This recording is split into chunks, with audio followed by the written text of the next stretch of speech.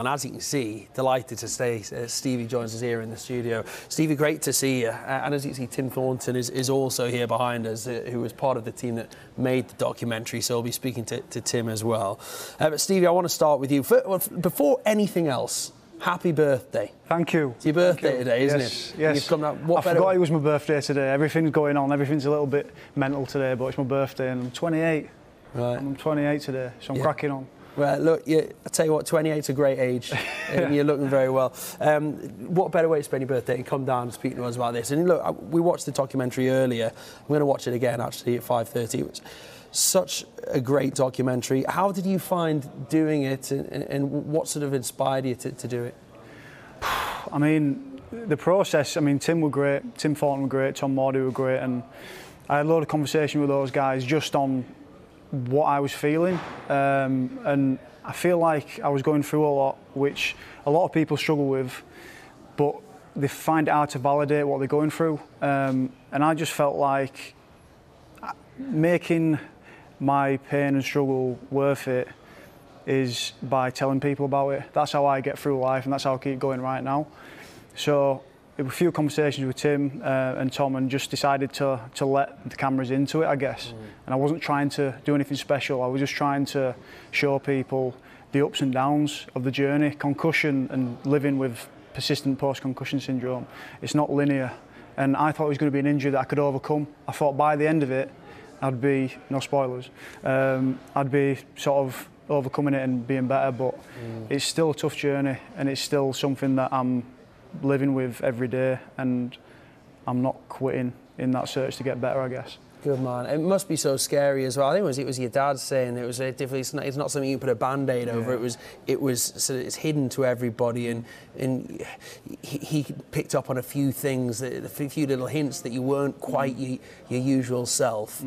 Now that you're going through this process of dealing with it, trying to get better, is that give you some comfort that you know what's going on? You're getting a grip of what has actually happened? Yeah, I mean, one of the main things when I was going through it initially was just confusion.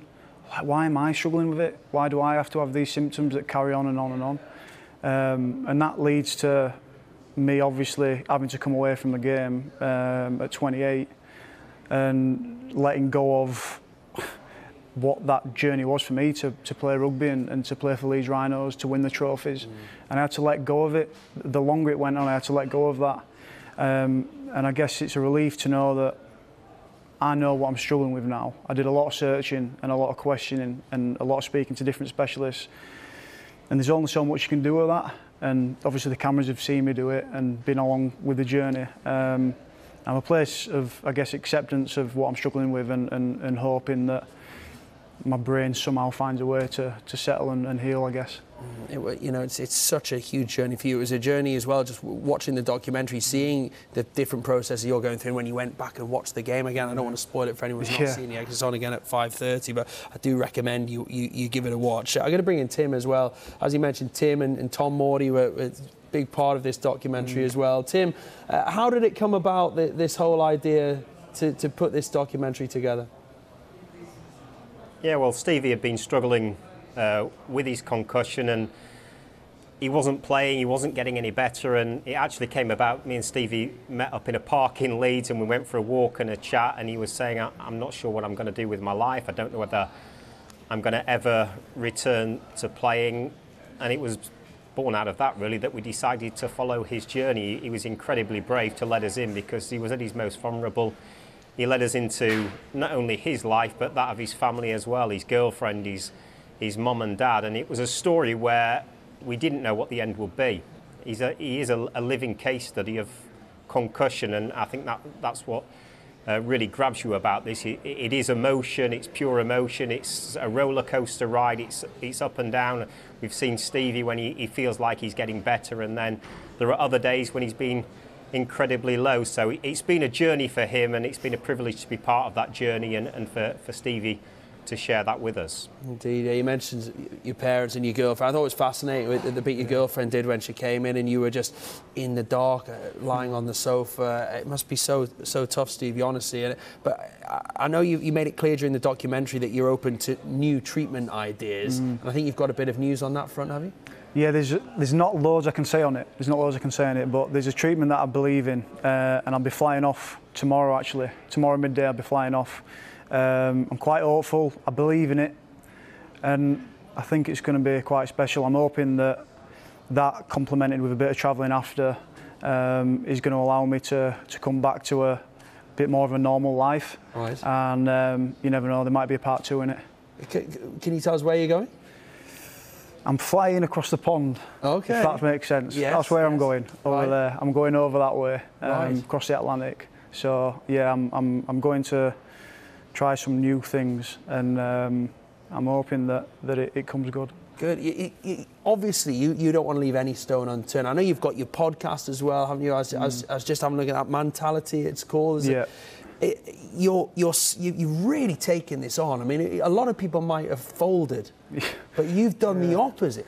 I just feel like the more and more I connect the dots, I think I push myself to the limit a lot, and that's good and bad, you know. But in sport, when you take it to the field, that's the thing you need to do. And I look at mental health, and I look at people taking up the support and granting themselves the permission to do it. I mean, I led so many teams out and players out, and led myself onto the field, and there were so many feelings of anxiety, nerves, unconfidence going out onto the field. But then when you're out on the field, you play the game, you go through the nerves, and you step into the arena.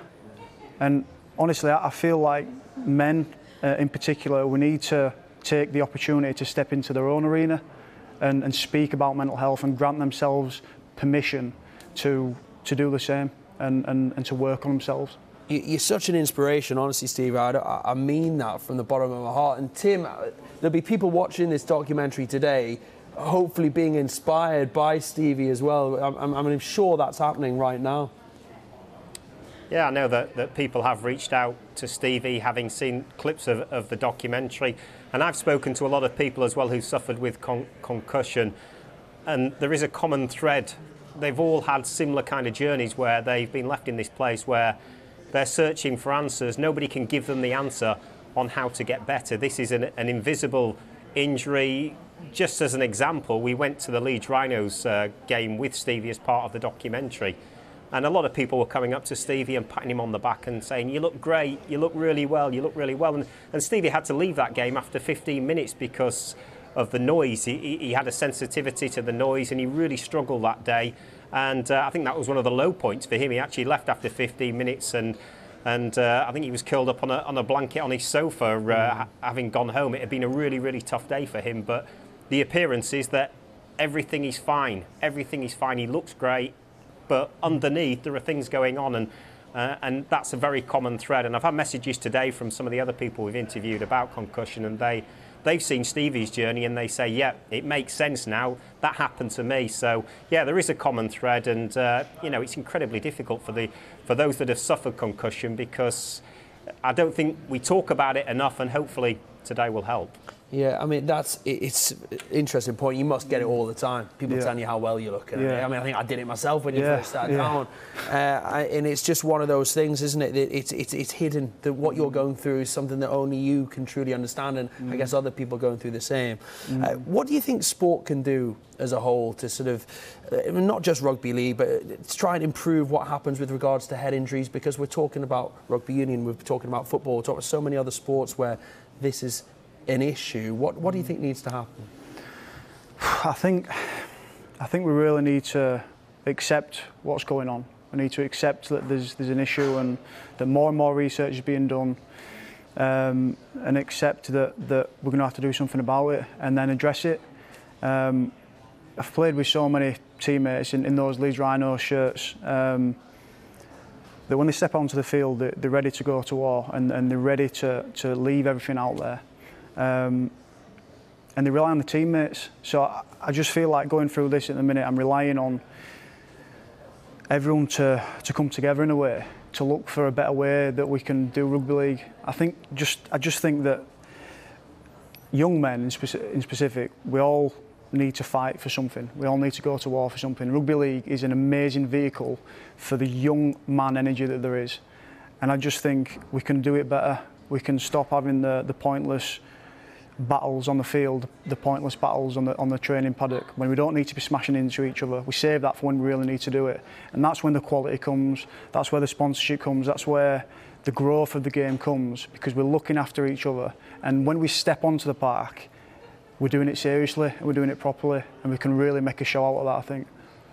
Well, Stevie, want to say good luck with the next steps of your treatment, whatever you're doing over the pond. I hope that goes really well for you. You know, thanks to you and to your girlfriend and to your parents and to Tim and Tom and everyone who's been part of this massive documentary. You're inspiring people at home. Plenty are getting in touch with us, believe me, to say what an inspiration you are. So thank you so much for coming in. And I just encourage everybody to watch the documentary as well at 5:30. It's on Sky Sports main event.